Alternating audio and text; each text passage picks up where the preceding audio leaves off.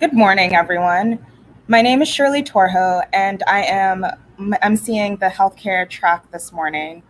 Today, we have a series of wonderful speakers. We have 5 speakers for you, and we can't wait for you to meet all of them.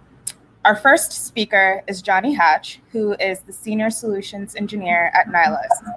And so Jonny will be with us to talk about powering COVID vaccinations with calendar APIs. Before Jonny starts, I'd like to introduce myself. My name, again, is Shirley Torho. I'm founder of Innovate Access Consulting, which is a public health strategy firm that deals a lot in research and evaluation, as well as program design. And so I'm excited to be here with all of our wonderful speakers today. Jonny?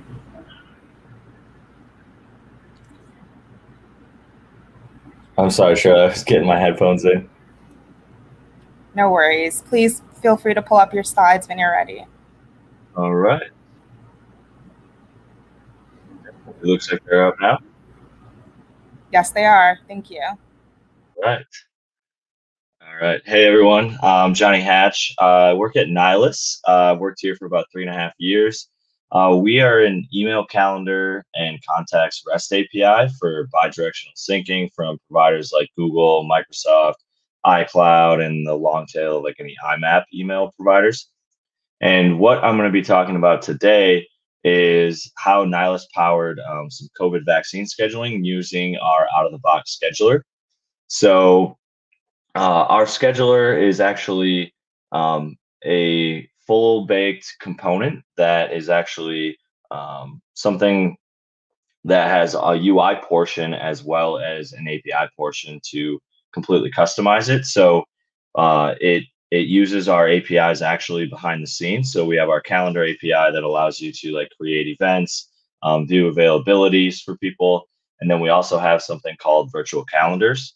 And that is how we were able to power this use case that was very, very complex, and it had a lot of requirements. So I'm going to jump into the problem statement and like some of the parameters we had to deal with. There were a few other parameters, but the really important ones are here. So we had a customer come to us saying that they had tried a few different scheduling solutions, and their use case was so complex that they couldn't get something that was flexible enough to work right out of the box. So we had to handle a lot of different parameters, and we were on a tight timeline where we had to come up with a solution within a week. So the number of vaccinations when you're at a single location can vary a lot based on who can sign up, where you're at, how many people they have to distribute the doses.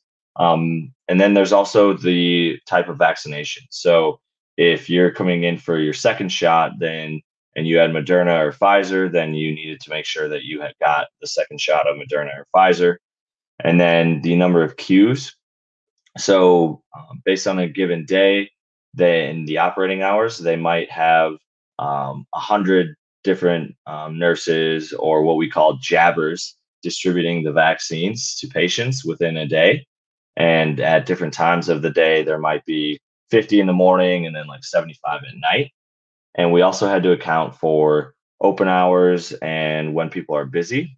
So if they needed to add a special block of time, so Monday through Friday, everybody can work 8 through 5, but they might have needed to add a block for Tuesday afternoon. They could only do 20% of their normal capacity.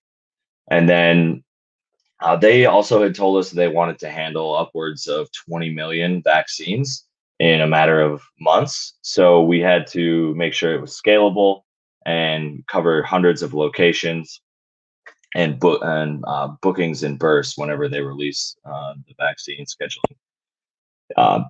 Reminders, reschedules, and cancellations were kind of a given in any scheduling solution, and it needed to be quick. They needed to launch within a month of starting. To give you an idea of what our scheduler looks like, I've added this where you can see on the left, we have the scheduling slot or the scheduling editor. So this is the typical UI that people use. when you go in and you want to set up a different scheduler page, so you want it to be 30 minutes, an hour, and then that results in a link that you can share with a calendar view and then time slot pickers. And then you can also add custom fields. So if you want to ask what vaccine they had before, what age group they're in, what location they're at, you can do all of that after you pick the time slot. So just wanted to give you a visual of what this actually looked like when deployed. And all of this as well, everything on the left you see with all these options can all be customized with the API. And in this use case, because it was so dynamic and um, go different from day to day, our customer opted to use the API so that they could manually or automatically set up hundreds or thousands of different scheduler pages and change them and add blocks at different times. So there's a feature with our scheduler, and I think it's a pretty common one called round robin. So that was really what we used in order to power this use case. And then we also ended up using virtual calendars. So a virtual calendar is identical to like a Google or Microsoft calendar that you'd be using in like Outlook or Google Calendar, but it exists only in Nylas so that they're lightweight and you can programmatically create millions of these if you need.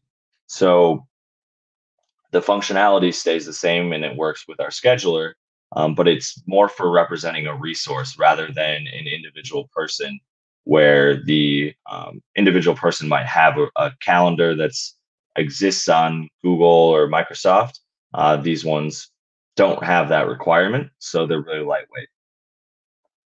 And each, in this use case, each virtual calendar would represent like a patient queue or like a lane at the COVID vaccination site. So if they have 100 lanes, then they would have 100 virtual calendars, and then we would round robin between all 100 of those. And then when you fill up all 100 slots, then you know that there's no more open or available time slots at that given time of the day. And in this use case, we were doing 15-minute intervals. So every 15 minutes from like 8 in the morning until about 5 at night, they would have a time slot times X, which X is the number of virtual calendars that are in the round robin.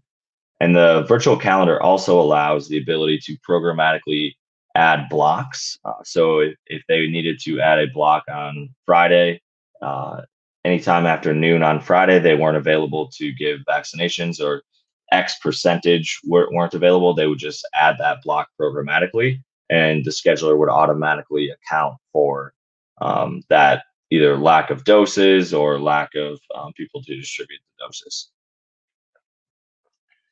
And then once the virtual calendars are all set up, that's where they get linked to the actual scheduler page.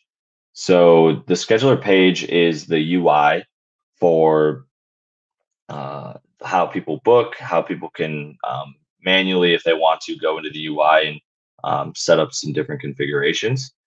And it's all powered so that when they create them, it links into our calendar API. So we have webhooks, and so everything is responsive. So when people complete the booking, you redirect to our customer's platform. We send the whole payload so they have the confirmation of that, any extra fields that they had in the form, like location, age, any other fields that they would need for a COVID vaccine. And we had a couple different modes of the round robin as well.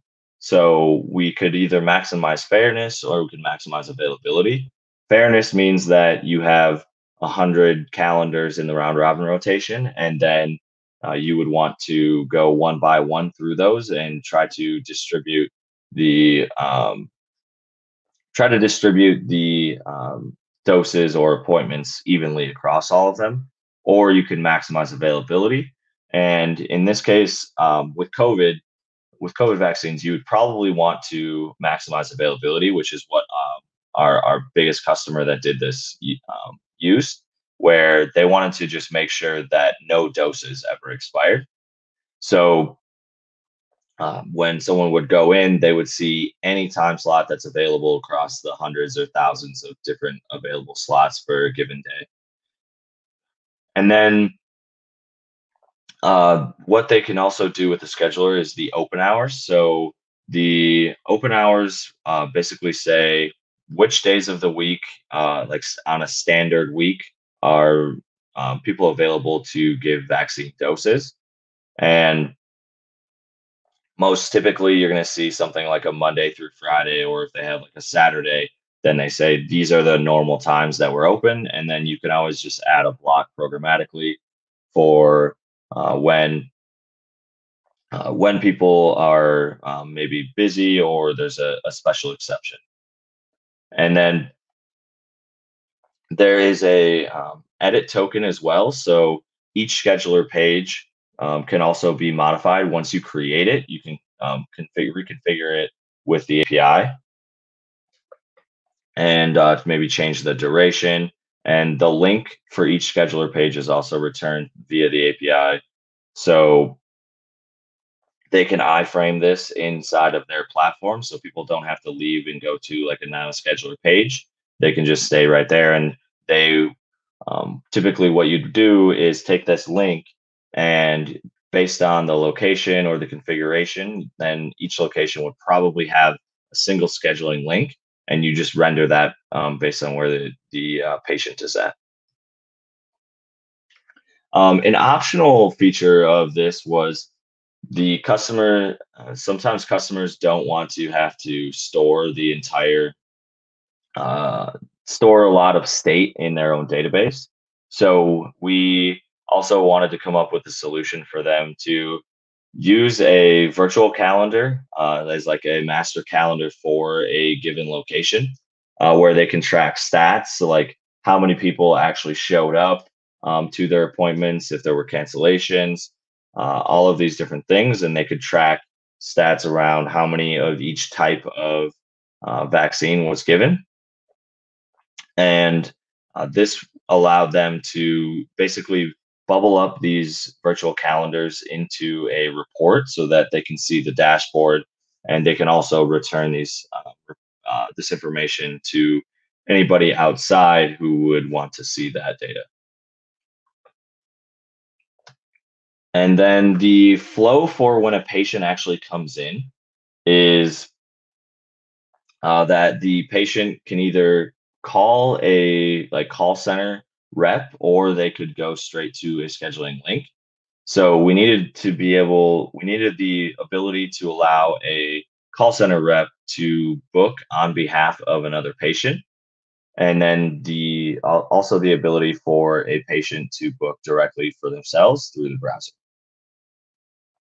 So the patient would enter information in, like typically their email address, their name, where they're located, and then any other fields like the age or vaccine type that were required for booking a COVID vaccine.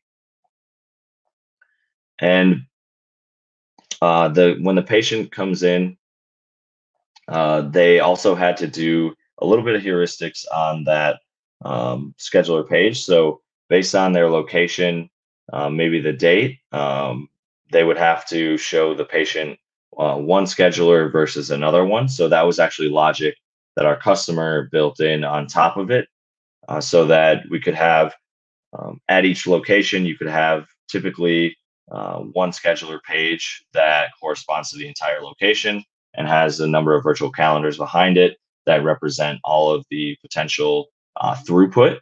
So if they have 100 nurses, they have that 100 virtual calendars. And all of that logic was handled by Nylas, but the logic for taking a patient's location and then mapping it to the link or scheduler page for that location was handled by them. And some of the use cases for this were to add a little bit more to it. They would need to basically keep track of baselines. So if they had 100 doses on a Monday, or each individual day they might get extra doses, or they have doses that didn't get distributed because of canceled appointments. They would have to add capacity for things like that dynamically and with short notice. So these were some other things that they needed to handle in all of this. And if they in the operating hours that they had to work with, they wanted to add more or less, they could either increase the open hours, decrease the open hours, or add in more slots with the given open hours that they had. All right. And I got done a little bit early. So if anyone has, I believe, questions or.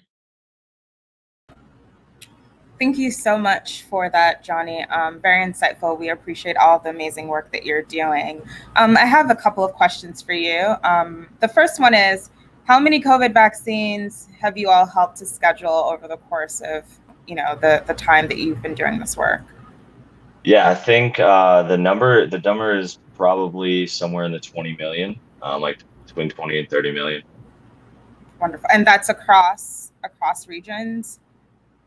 Yeah, so I know that we did this for an entire state, and then that's where they first did a test run with, and then our biggest customer did this across other states, and now they're actually doing this internationally as well.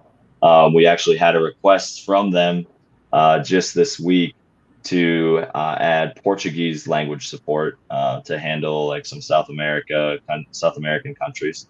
So yeah, the number is really only increasing, and we've actually had a few different customers that use the same use case.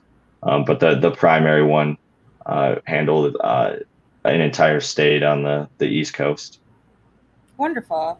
And so you've kind of alluded a little bit. There's a question about, just access to language and making sure that, the resources that you all are providing support a wide range of language needs. And so how many languages are you currently working in? And also, how do you ensure that your systems are culturally relevant and set up in ways that support those sorts of barriers? Yeah, so right now I believe we use English, Spanish, French, Chinese, and I think Portuguese will probably be the next one. So we basically go based on demand. Primarily, we service in the U.S., and then as we have customers that are more and more international, we expand our language sets and localization for the different regions. Thank you. Our next question is, which vaccine have people tended to be more receptive to? So between, so in the US, we have Johnson & Johnson, Pfizer, and Moderna. So for just kind of looking at the larger scope, which vaccine do people tend to gravitate towards? And do you have a reason as to why that is? I wish I knew the answer to that one, but I actually don't have access to any of the data that our customers use for the vaccines.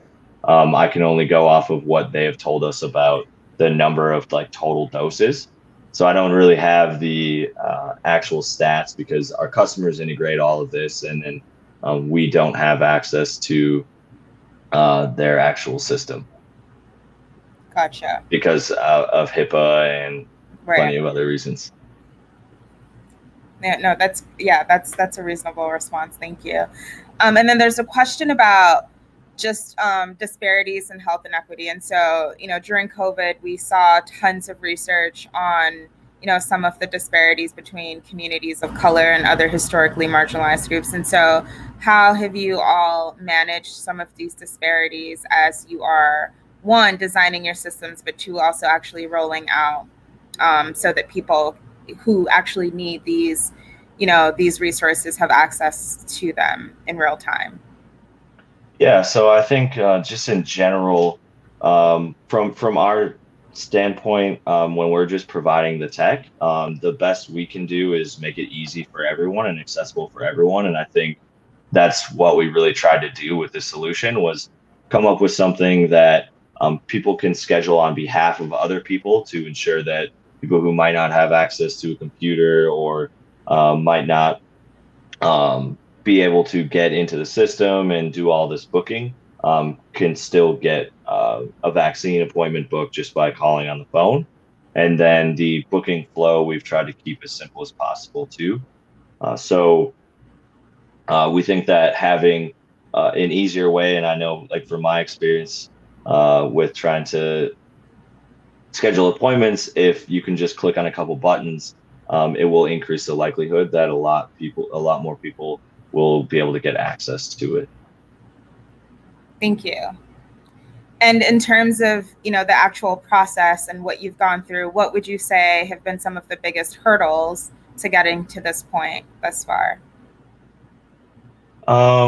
Yeah, I think some of the biggest hurdles were there's a lot of different features. So in order to make this work, we launched our scheduler probably like a year and a half ago now, or maybe like a year and a half, 2 years ago.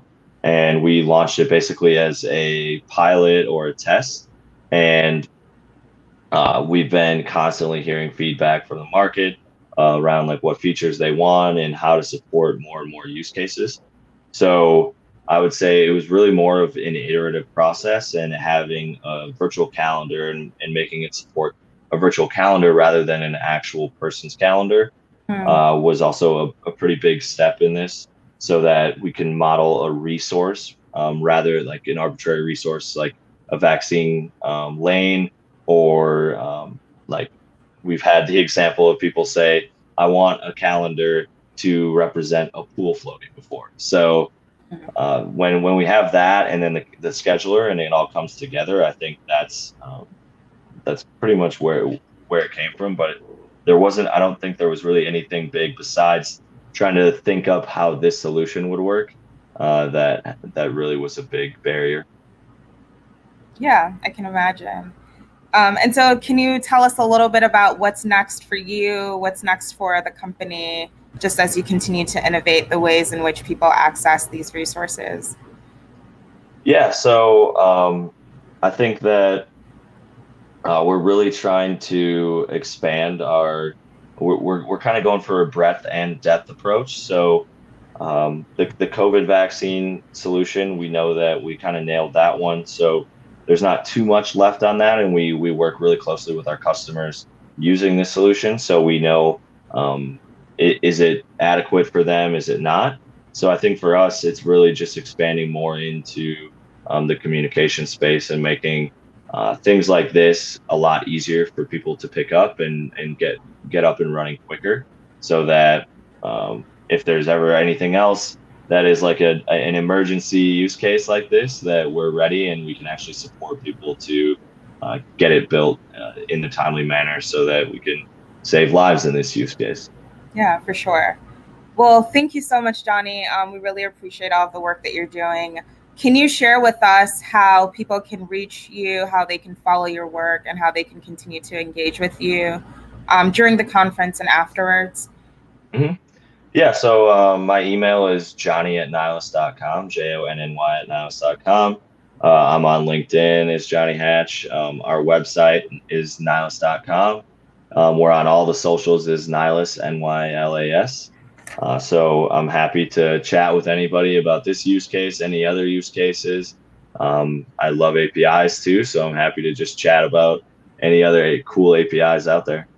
Wonderful. Thank you so much for being here. And we hope that you have a wonderful conference day as you continue to check out all the different stages. All right. Thank you very much. Thank you.